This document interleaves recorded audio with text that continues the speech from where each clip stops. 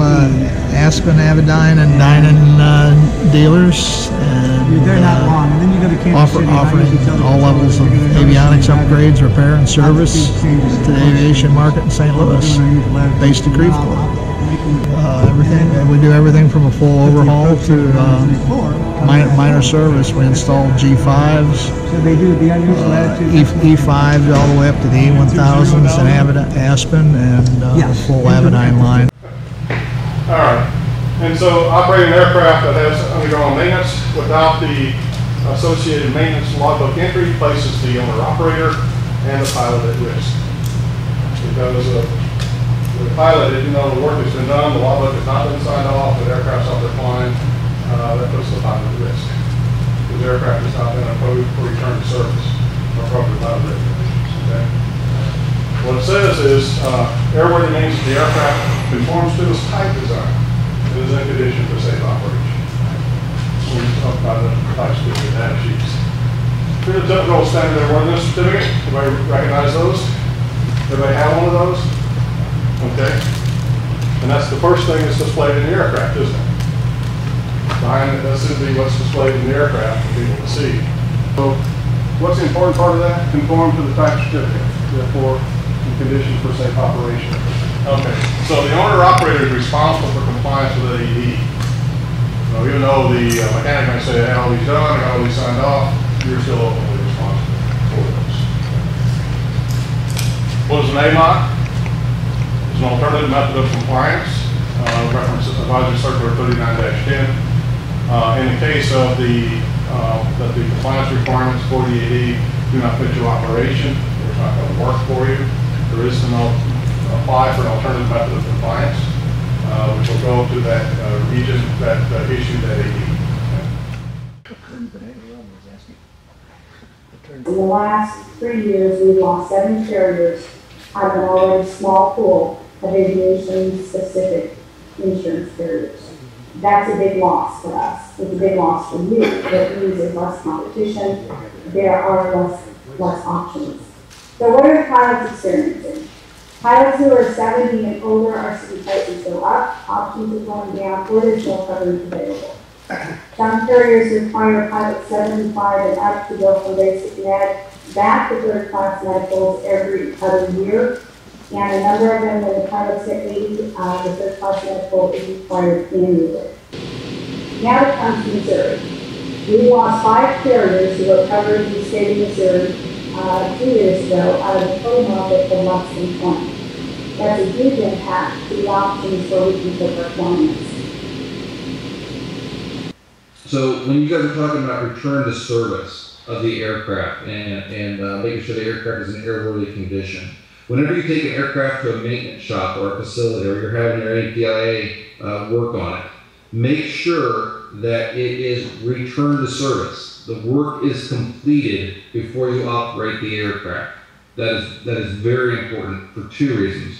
One, if it's not, you may actually invalidate your policy. So you don't have the coverage you think you have if it has not been formally returned to service. Second of all, the maintenance shop, they may have, we hope they have, we're going to talk about it in more detail in a second, products and completed operations coverage, meaning their work has to have been completed in order for their coverage to apply in the situation where your aircraft is damaged. They're going to go back and say, well, was the aircraft returned to service? Because the shop only has coverage for completed operations. So that's very, very important. Another thing too to think about is on the ADs and compliance with the ADs. If you have a shop doing a pre-buy inspection on an aircraft that you're looking at buying, and they're going through the logbooks, and they're looking to make sure all the ADs are complied with, and they say yes, they are, and you acquire the airplane.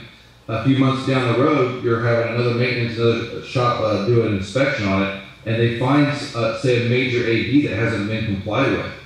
Well, again, going back to the traditional general liability insurance for the maintenance shop that did the work, the pre-buy inspection for him, there has to be bodily injury or property damage for a traditional general liability policy to come into play. So if you sue that shop saying, look, you missed that spar inspection, turns out that this is going to cost me thousands of dollars, what are we going to do here?